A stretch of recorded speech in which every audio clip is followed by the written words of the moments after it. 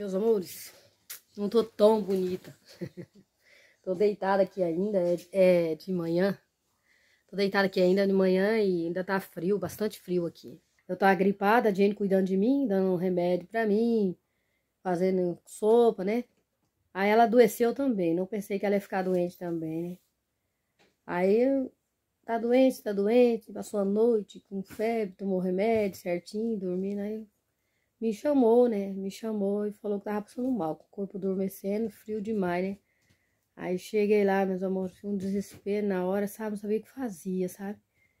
Aí eu peguei, comecei a esfregar, né? Passar a mão nela, esfregar e orar, né? Esfregar e orar. Aí ela falou assim, nossa mãe, agora meu corpo começou a queimar. Eu falei, eu creio que foi Deus que tocou, né? Porque eu senti um desespero, eu pensei assim, né? Eu tô doente e ela tá aí, né? Fiquei com medo dela morrer e fiquei desesperada, o que eu ia fazer, né? Aí eu só fui fazendo massagem e orando. Aquele desespero, aquele medo, fazendo massagem, orando. Aí ela sentiu uma quentura muito grande no corpo. Eu creio que foi um som de Deus, né? Aí eu fiquei desesperada. A hora que eu cheguei, eu falei, misericórdia, né? O que eu vou fazer? Eu não tenho contato, assim, quase com o pai dela, não consigo falar com a Elaine. E fiquei com muito medo, me deu um desespero na hora, né? Fiquei desesperada, aquele desespero. Falei, meu Jesus, a menina tá morrendo. Aí que eu fiz, eu usei o que eu tenho, que é a fé, né? Sem a fé, nós não é nada. Aí eu comecei a esfregar e orar. E orar e a boca roxa, gente.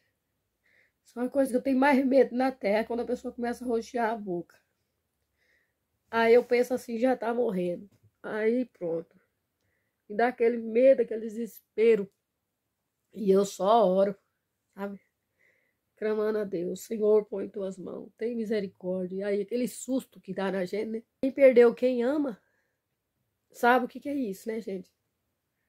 Desespero, né? Aquele desespero dá, aquela tristeza. Aí você...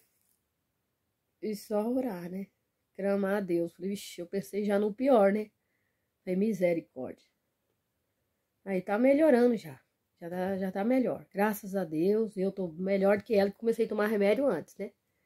A garganta minha já desinflamou. Aí ela chega em mim e fala, ai mãe, minha garganta parece que tá vindo a fura por dentro. Minha garganta tá tampada. Eu falei, mas você vai sarar, Jenny. Eu sarei. Só que eu não contava que ela ficasse assim, né? Que o corpo começasse a gelar e, tipo, ficar dormente. As costas e ficar assim, né? E a boca roxa mesmo. Falei, ah, misericórdia, né? Eu pensei no pior. Aí Deus entrou dentro de casa, ponhou as mãos, né? Repreendeu, porque você tossir, você tomar um remédio, recuperar, sentir dor é normal. Mas a pessoa começar a passar mal a ponto de não reagir, aí a pessoa começa a ficar preocupada, né? Enquanto o corpo tá reagindo, agora quando para de reagir, se não tomar cuidado, essa misericórdia de Deus não nos vai alcançar, nós não conseguimos. Aí é só Deus, né? Porque faz muita falta as pessoas na vida da gente. Quando eu perdi minha mãe, eu perdi tudo. Perdi o chão, perdi tudo, né? Ela era uma base, um pilar na minha vida. E aí eu comecei a se apegar com Deus, né? Se apegar com Deus. Orava quando o gás acabava. Orava para a geladeira continuar funcionando. Orava para ter comida no outro dia. E isso foi quando perdi minha mãe. E Deus até aqui tem nos sustentado. Tem nos abençoado, nos dado vitória. E eu sei que é um vídeo assim que vocês falam assim, ah, mas não gosto de vídeo triste. Mas é o que a gente tá passando, né? Então, mas isso não quer dizer que eu tô derrotada, não. Eu tô vitoriosa. Vocês olhem pra minha vida hoje. Quanto que Deus fez, né? Tô nessa casa financiada, mas a gente tá pagando. Fez um muro inteiro com tanto esforço. A área, né? tô esperando um dia, se Deus permitir, colocar cerâmica na área, a calha e fazer um culto de ação de graça. Que eu fiz um voto. Convidar as pessoas a fazer um culto, jantar na minha casa. Mas eu quero fazer bem bonito. Eu quero pintar a área. Eu quero fazer lindo. Para falar, olha aqui, Jesus, o que o Senhor fez de tão maravilhoso. Fazendo com que eu se esforçasse. Me ensinando eu que eu consigo. Hoje eu estou bastante emotiva. Mas estou bastante grata a Deus, né? Pelo livramento que Deus deu aqui em casa, né? Abençoou que a gente tá melhor, estava recuperando. Eu já tô praticamente bem, graças a Deus. Minha garganta já desinflamou, sabe, meus amores? Só recuperando, né? Porque quando a gente tá recuperando, é porque a gente ficou meio fraco devido à gripe, não tá alimentando bem. Aí vem a TPM. Eu já não sou mais tão nova, sou uma menina. Mas uma menininha velha. Eu sempre falo isso, menininha velha, felizes que brilha, uma menina. Mas é um menino que já sofreu muito. O gatinho tá aqui, meus amores. Aqui ele. Olha lá. Adora carinho na cabecinha. Meus amores, ele chega e deita bem no canto de mim. Se eu não tiver cuidado, deita em cima dele sem perceber, meus amores. Ele sai da caixinha dele e vem dormir comigo. Aprendeu a comer, tava comendo comida do cachorro, a Jenny viu. Então é muito espertinho, né? A gente acompanhando o crescimento dele, do começo ao fim, sabe? O desespero quando ele queria fazer as necessidades dele. Chegava doido na caixa lá, chorando, gritando. Acho que é porque ele tava ressecado. As artes que ele faz, né? Ele fura o buraco num canto e faz no outro. Aí depois que ele terminou, queria comer a primeira necessidade que ele fez sozinho. Queria comer. Eu vou ensinar pra ele, meu filho, não pode comer, meu filho. Isso aí você jogou pra fora porque não presta mais.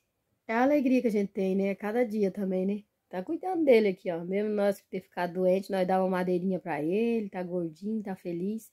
O pessoal tem dado muitas dicas pra gente cuidar dele. Então, meus amores, essas palavras que eu falei pra vocês é tudo emoção.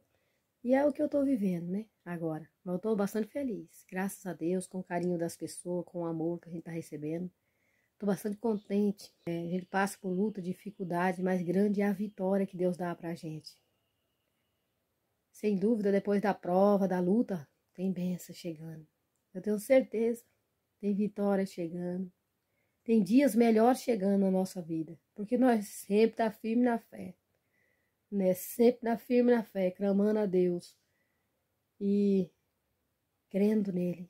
Né? Nós vamos vencer. Em nome de Jesus. Oh, meu Deus, é bonitinho, mamãe. Olha, olha. Agora vou levantar. Não tô tomando mais o ibuprofeno, porque parou as dores, né? Só tomando a amoxicilina. A gente tá tomando o ibuprofeno ainda. E ela também, graças a Deus, graças a Jesus Cristo, já não ficou mais com a boca roxa, nem com o corpo do médico frio demais. Eu acho que ela, se não fosse a misericórdia de Deus, eu creio que ia acontecer alguma coisa, porque tava feio, né? Mas Deus ponhou as mãos. Eu acredito já. Muito obrigado, Jesus. Muito obrigado, Rei amado, adorado, por fazer presença na minha vida, por ser o Deus da minha vida. Tem nos livrado, nos abençoado, nos sustentado até aqui. Muito obrigado, meu Rei. Ó, gente, almocinho de hoje tem feijão, arroz novinho que eu fiz hoje, abóbora, repolho com tomate e ovo cozido. Tá ali debaixo, gente. Não dá pra ver direito, tem um cajama mole. Ó, a saladinha aqui de repolho com tomate que eu fiz. Fiz uma abobrinha, fiz um arroz novo, só que eu não mostrei nada pra vocês porque tô daquele jeito, né, gente? Me recuperando da gripe. Vamos comer. Não tá muito bonitinho meu prato também não, né? Mas esse vai ser o almoço de hoje. Mais tarde. Ó quem tá mamando sozinho aqui, ó. Já tá terminando já, ó. Olha só. Tá mamando sozinho. Minha mãe deixou ele aqui, ó. Colocou ele aqui. Ele tá aqui mamando. Sozinho, né, bebê? O Moisés tá ali. Tô com voz de gripe ainda, gente. Mas já estamos sarando já, viu? Vocês verem que não é Covid, viu? Porque Covid demora mais pra sarar do que gripe. Já estamos bem melhores. Eita, gostoso. Chega, né? Você quer mais? Chega, né? Chega, né? Olha, gente, mamou quase tudo. Meus amores, olha quantas alfaces, meus amores, que nós acabamos de ganhar. Os presentes ainda continuam chegando, os presentes de aniversário, olha aí. Olha, meus amores, quanta alface. Tem bastante, hein? Que lindo, ó, pessoal. Adivinha quem que trouxe essas alfaces? Aí o pessoal vai falar assim, foi a Cileide também, a mulher que deu o bolo e as roupas bonitas? Sim, foi ela, pessoal. Trouxe as alfaces também, ó. O saco tá cheio. A Jenny gosta de alface, Jenny? Se delicia aí, olha que gostoso. Então, foi a Cileide que trouxe também essas alfaces. Ela mora perto daqui de casa e sempre tá fazendo presença na nossa vida. Nós agradece, né? Que Deus abençoe a vida dela, que ela possa estar sempre de pé, derramando, né, o teu amor por cima do povo. Então, foi nossa amiga que deu também, a Cileide. Pessoa que sempre tá lembrando da gente. Deus que abençoe. A gente fica feliz pelo carinho que ela tá dedicando com a gente. E que Deus ilumine ela muito, né, meus amor? Sempre lembrando, né, da gente. Ela não tá deixando, assim, a gente esquecer do carinho dela, né? Porque sempre tá aqui, passando ali, ó. Ela passa com o carro e pergunta se nós tá bem. Lembra da gente. A gente se sente amado, né, gente? Quem não gosta de se sentir amado, né? Quem não gosta de sentir carinho, né? É gostoso. E isso faz a gente feliz. A gente tem que falar pra vocês simples coisas, simples gestos que as pessoas fazem, a gente já sente no coração. Que negócio é esse, Cindy? Vai lá fora, vai! Vai lá, Cindy. Mãe, assim nem tá aqui. Tá que tá, olha ela aí, gente. Vai, Cindy. Vai, vai. A casinha, vai. Aí, meus amores, como é que tá? Você tá se arrumando pra ficar era bonita? Não, mulher. Ai. O que nós vamos fazer hoje, mãe? Meus amores, não quero ficar gripada, não, hein? Vocês ficam feios, hein? Nossa, dela dos olhos na beira assim, começa a roxear. Que mulher feia que tá ainda agora. Deu uma ajeitadinha, melhorou, Charles? Melhorou, tem que ficar mais ou menos. Mas o que nós vamos fazer agora? Ah, sim. Sobrou 30 reais, meus amores. 35. Já tava a conta negativa. Aí entrou o dinheiro na conta, sumiu, meus amores. Foi pra Jenny, cadê meu dinheiro? Tá uma confusão aqui em casa, meus amores do céu. Tô brigando com a Jenny, querendo o dinheiro. E ela falou que eu não tenho dinheiro nenhum, que eu tava negativo. Aí nós começamos a brigar. E eu querendo o meu dinheiro, né, meus amores? Que eu ganhei de presente, né? Pra gastar na rua. Mas como eu tava negativo, quando entrou na conta já não sai dinheiro. O banco só tava esperando chegar alguma coisa pra ele passar a mão. Sério, uma pessoa séria. Gente, nós vamos comer lanche. Não importa se dá negativo ou não. Que é. Vamos comer lanche patrocinado pela Débora. Fez uma panela de arroz e de abóbora. E cozinhou 4 ovos, né, Chá? Ovo cada, e feijão, e salada, fiz tudo. Tinha tudo, mas não tem gosto, meus amor. Não tem gosto. Não tem gosto do alho, a comida não tá assim, tá tudo gostosa, ruim. Mas nós não conseguimos comer. Verdade. E parecia que tava amargo. Eu senti tudo amargo. Amargo não tá não, gente. É por causa da garganta, gente. Então. Aí a gente pediu o lanche, gente. Porque nós estamos sem apetite de comer arroz e feijão. Você consegue comer? O lanche? Ah, mãe, do jeito que você consegue, hein? Vixe. Aí a gente tá assistindo o segundo vídeo de hoje ali, mãe. Descansa. Meus amor, vou contar um negócio pra vocês. O Moisés veio. Moisés veio? Do bolo. Moisés veio, né? Veio ele, a Cileide, comeu também. A Jenny pediu um lanche, né? Um X tudo e um X salada. Um X salada. Patrocinado pela Débora. É, o dinheiro que sobrou do presente. O presente que a Débora deu. Eu fui na rua, almocei fora. E eu quero saber tudo que eu gastei, Charles. Porque eu não peguei o dinheiro da minha mão. Eu vou fazer a conta. Vai fazer a conta? 150 reais negativa você tava. Sobrou 150. Eu já sei, meus amores, já sei. Lembrei agora, foi o gás que acabou. Tá vendo, meus amores, como é que é a vida? Foi o gás que acabou. Nós tá negativo por causa do gás, não é verdade? É. Agora que você lembrou. Mas você comprou o gás com tudo da minha parte, não dividiu da sua, não, Tchau? Das duas partes, mãe. Ah, Foi tudo certo, tudo nosso. Não separei parte nenhuma. Então, meus amor, ó, vamos falar a verdade. Ó, eu tinha comprado um gás e nós compramos com o cartão pro mês que vem. A gente compra e é engraçado, meus amores, eles não cobram no dia. Mas no dia certo, chega lá, se não... Não é fatura esse. É o quê? Você tá devendo? Esse é cheque especial. Ai, meu Deus, nós tá devedor. Ainda vai pior do que imaginava. Devendo? Cheque especial é quando o banco te empresta o dinheiro. Você pode até sacar esse dinheiro. Mas não pode. Uma vez eu emprestei um dinheiro no banco e ele devendo 4 mil. Era 600. Ô, mãe, vamos falar sério? 4 mil fiquei devendo. Um dia pro outro eu já tava devendo. O banco te oferece 800. Você pode ficar até 890 negativo. E cobra juro? Cobra. Muito alto, será? Não sei, eu nunca deixei negativo pra ver. A gente tá negativo e aí ela tá usando dinheiro do banco, não é nem dela. Aí o banco pegou e cobrou a parcela dele. Não, assim que entra já sai já. Meu Deus, é por isso que tem gente que vive tranquila assim, mas tem o tempo fica quase doido. Quando a fatura começa a entrar, né, meus amores, o pessoal aí doida. Você não entende nada de banco. Meu Deus, tem misericórdia de nós. Ô, gente, você não vai gastar o limite do banco, não, que nós tá ferrado na hora de cobrir, hein? Então, meus amores, aí eu ganhei um presente. Vou deixar vocês ir pra lá, meus amores. Essa situação que eu não tô entendendo isso direito. Agora eu tô entendendo certo. A Jenny, o banco falou, emprestando. Ele me empresta R$800, mas eu vou ter que pagar juros se eu gastar. Eu e a Jenny procura não pegar nada.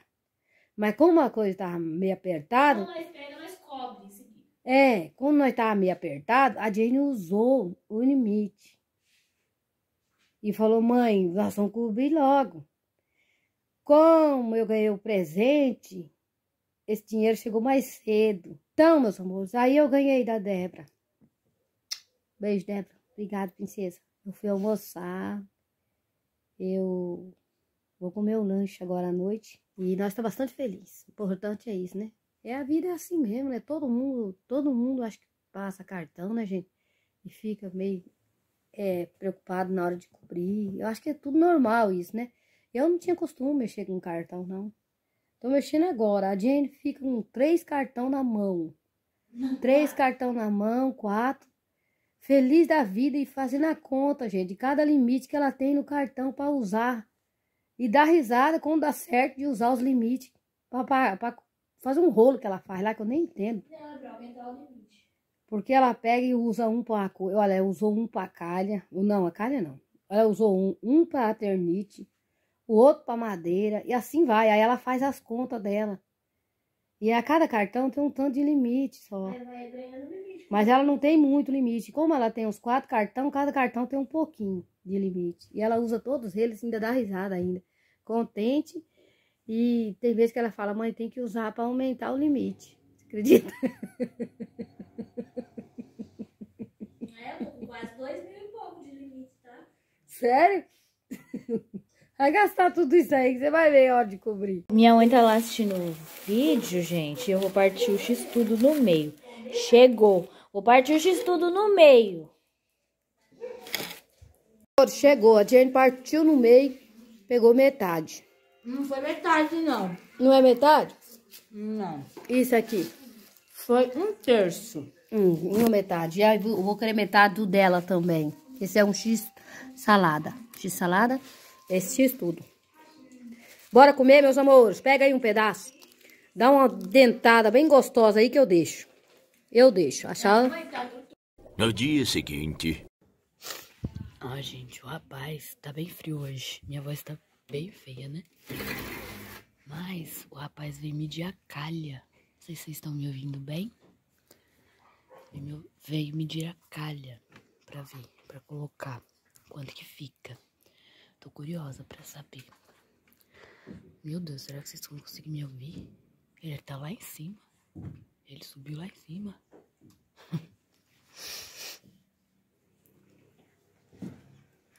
Eita, e as crianças tá aqui dentro, porque não pode ir lá fora, né, que foge.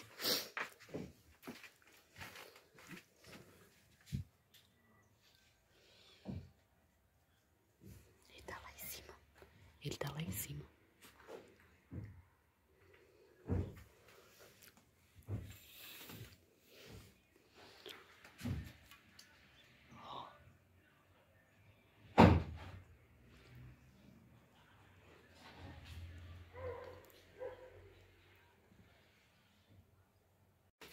Ó, gente, tem solzinho, mas não se enganem, tá 6 graus hoje.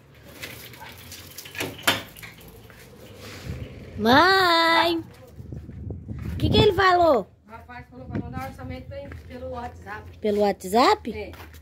Eu sei, você tá sem meia, tá 6 graus hoje. Vem medir a carne. Eu medi, gente, vai mandar o orçamento pelo WhatsApp. É melhor pelo WhatsApp. Tô né, curiosa, fiquei curiosa, ele não falou nada ainda. Não, ele falou. Vai mandar pelo WhatsApp. Ele falou que vai mandar pelo WhatsApp, mas eu queria saber o preço. Tá muito frio. Gente do céu, olha, tá nascendo grama no capim, no cocô do gado. Que legal. Tá nascendo capim no cocô do gado. Ah. Bom dia, princesa. Bom dia, gente. Olha só. Bom dia, pessoal. Olha só, é o panetone da minha mãe, porque o meu não deu pra enfeitar. Eu não tinha visto que tinha. Bom dia, meus amores. Olá, meus amores. Estou aqui com mais um vídeo. Dessa vez eu vou ensinar vocês a preparar um panetone para dar uma boa mordida e comer gostoso. A coisa que a gente tem que fazer é lavar o rosto e se preparar, porque eu não lavei nem o rosto hoje ainda, já não tem que lavar. Daqui a pouco, meus amores, vamos ensinar para vocês como que come bem gostoso isso aqui. Eu tô linda, O maravilhosa. que você tá fazendo, mãe? Tô me priquitando eu priquitando toda aqui. É emperequetando, não é? Não é priquitando, não? Acho que não. Ô, mãe, pra quê, mãe? A gente só vai comer panetone. Pra que se arrumar? Tô priquitando aqui pro menino do canal, as meninas. Tô me priquitando tudo aqui, meus amores. Ele falou que é emperequitando. Não sei. Ô, meus amores, vocês deixam um comentário aí se é Deixa um comentário aí. Deixa um comentário aí se é priquitando ou emperequitando. Quando a gente começa a se arrumar, ficar lindo. A gente só vai comer o panetone. Eu vou gravar pras meninas, eu tô cansada de ser feia. Eu não aguento mais, tanta feiura. Eu tô preparada já. Já me se arrumei toda aqui. Se arrumou pra quê? Ô, Xuxa, você acha que vou ser feia toda a vida? Não dá. Meus amores, vamos comer panetone? Eu vou ensinar vocês como é que faz pra comer isso aqui e mostrar como que vem. Eu não sei se você já comprou um desse ou se você já ganhou. Eu não comprei não, ganhei esse. De uma amiga lá do canal que é inscrita, muito simpática, mandou pra gente. Muito obrigada, princesa. A Daiane que mandou isso aqui, a gente vai experimentar. Amores, o que eu vou fazer? Eu vou abrir a caixinha pra ver como que vem dentro, né? Que a outra eu não abri. Claro, não era seu. A outra era da Jane. Simpatia, Sharon, total, hein? Hoje o dia tá lindo, maravilhoso. Olha, como que vem? E aí você vai colocar a cobertura e depois vai colocar o confete Vem em o confete. É pra colocar em cima. É, olha, meu Deus. Igual na foto aqui, ó. Mostra que ficou. Ó, como que vem o bolinho, ó. Desse jeito aqui, ó. Ele é da Baldu, um capricho só. Vem a cobertura e vem a... O confete pra enfeitar. Confete pra jogar em cima. Próximo aniversário da Jane, eu vou comprar um desse.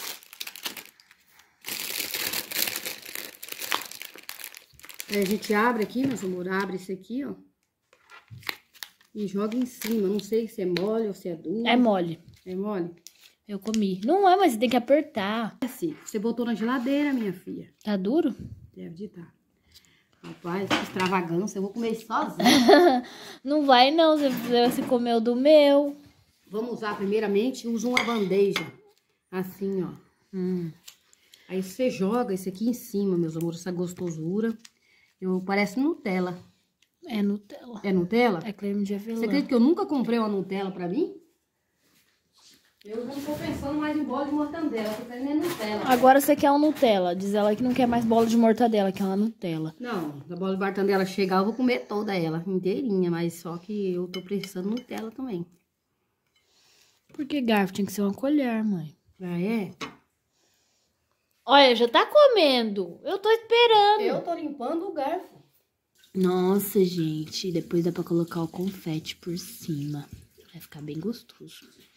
Quem tá fazendo aniversário hoje no canal, deixa um comentário. Quem tiver fazendo aniversário hoje, eu tô preparando o seu bolo aqui, ó.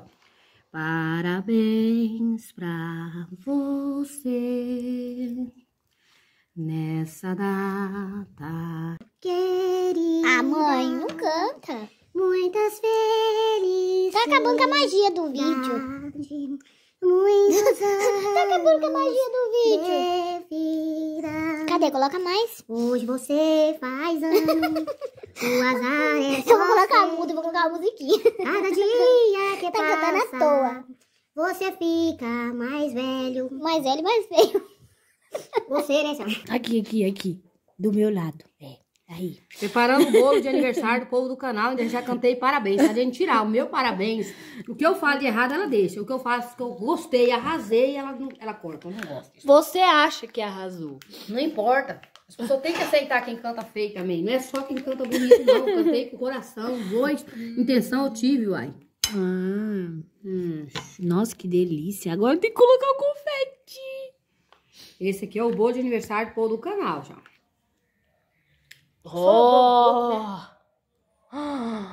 Sobrou um pouco, meus amores. Aí vocês pegam e comem bem. O meu eu até cortei e lambi dentro. Que horror. Os cúmulos da pobreza. Aniversário, parabéns. Você vai me dar só esse aqui? Agora, meus amores. Faz um buraquinho, mãe. Nós vamos finalmente aqui, ó. Que gostoso. O que nós vamos fazer? Uma flor? Mãe, coloca tudo em cima. Não, vamos fazer uma flor. Vamos, mas vocês capricham, viu, meus amores? Uma flor. Eu não gosto desse tipo de cor aqui, ó. Eu gosto de rosa. Tá escrito MM. E parece que você tá com a boca cheia. Eu tô com... Não comi nada. Tá escrito MM, meus amores, isso aqui. Tá escrito M só, mãe. É, mas você falou MM. MM é o nome deles.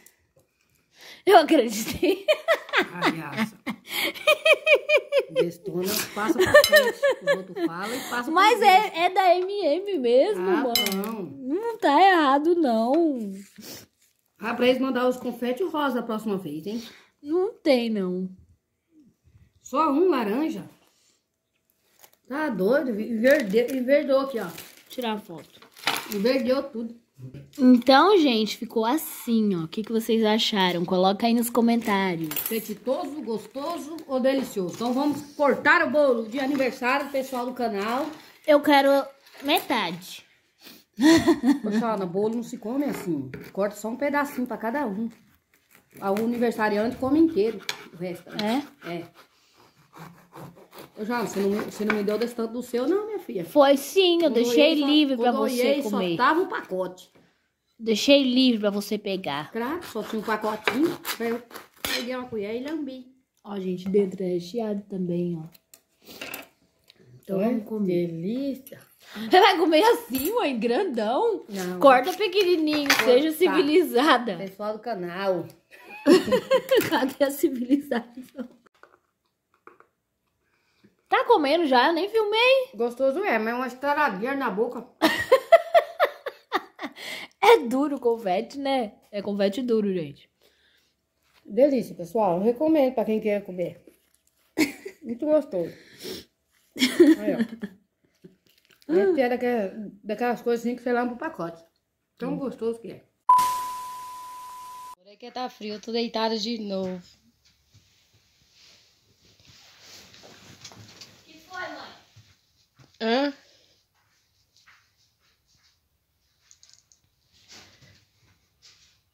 Você vai gravar? Vou gravar.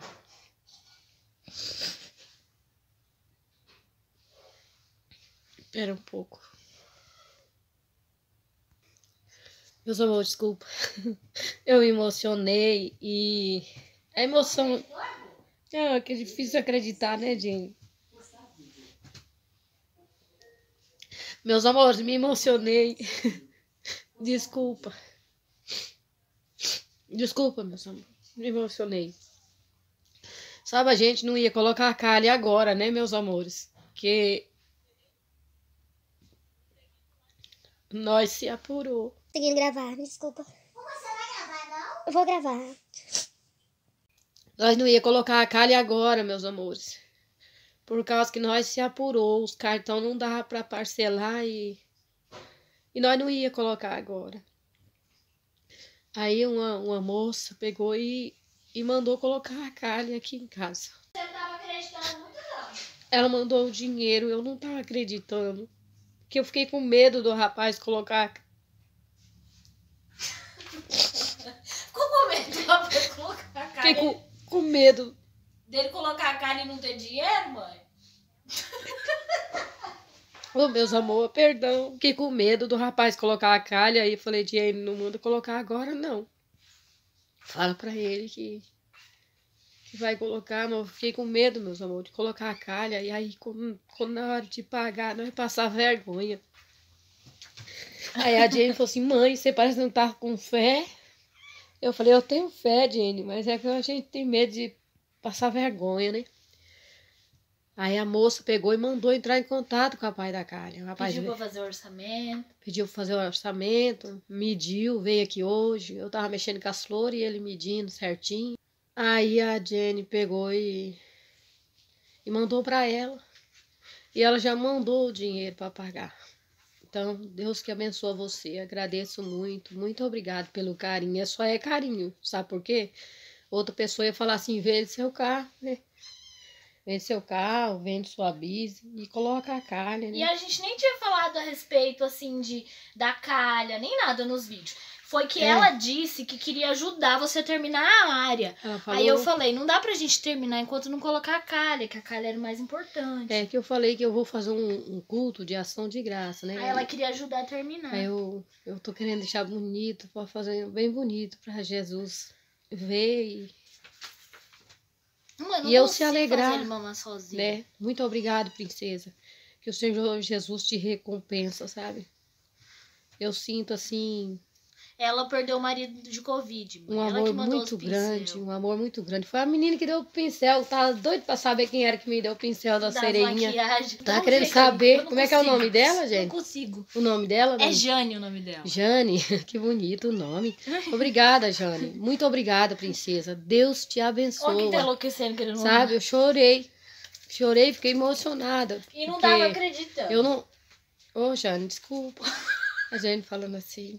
É verdade, mãe. Porque teve gente que já falou pra você fazer as coisas. Uma mulher mandou comprar uma geladeira um dia, gente. Minha geladeira estragou e eu ainda bem que eu não fui na loja, mas eu tava vendo o preço.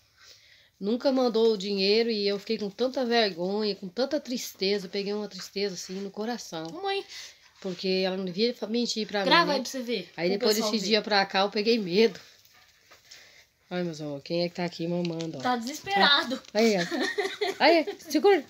Espera, gente. Dá um jeito, mãe. Dá um mamar pra ele. Eu tô emocionada. A Jane aparece com o gato querendo mamar. Ai, deu certo. Eu tô emocionada. Ai. Ele não quer saber disso, não. Ele só quer um mamazinho quentinho que a mamãe fez pra ele.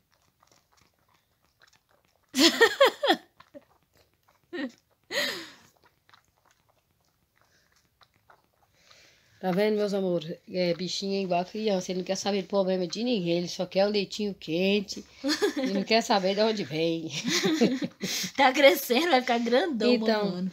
Então, Jane, muito obrigada, princesa. Muito obrigada pelo teu carinho. E não tem palavras pra dizer o quanto eu fico grata pelo carinho que eu tô recebendo, sabe? Eu chorei de emoção. Não foi de tristeza. Foi de emoção. Um beijo, linda. Deus abençoe você e toda a tua família. Que só Deus possa recompensar o carinho que você deu pra mim, sabe? É só Deus. Muito obrigada.